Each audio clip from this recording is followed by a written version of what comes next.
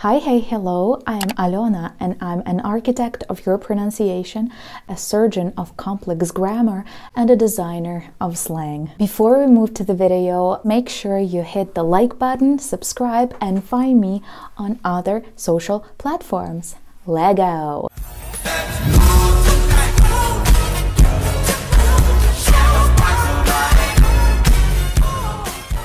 Today, I'd like to talk about 5 new words added to the English language. And the first one, which is actually not my favorite because all this kind of responsibility and is adulting. The action of becoming and behaving like an adult. How to use it. Thank you very much. Adulting's so hard.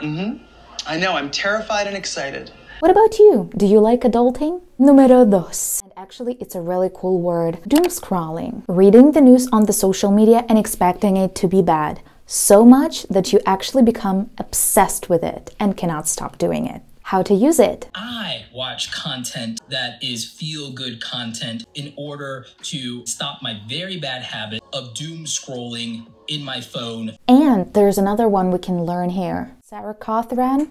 The papers say it's doomsday. Doomsday. The last day of the world's existence, or a time or event of a great danger and depression. There are even movies and music playlists with the same genre. Do you like doom scrolling? What about doomsday movies? 3. To deplatform means to cancel. I hope you are aware of what cancel culture is. Here's the definition. To cancel somebody from social media means to deplatform, to wipe them off due to inappropriate behavior, posts, hashtags, actions, words, anything basically. How to use it. Twitter, of course, refuses to deplatform this dangerous propaganda machine, which is fine because it's not Twitter's job to censor people. Number 4. We can thank artist Ty Dolla $ign for bringing zaddy into the English language. Calling me zaddy. A variation of daddy, which actually means an attractive, stylish, and very confident.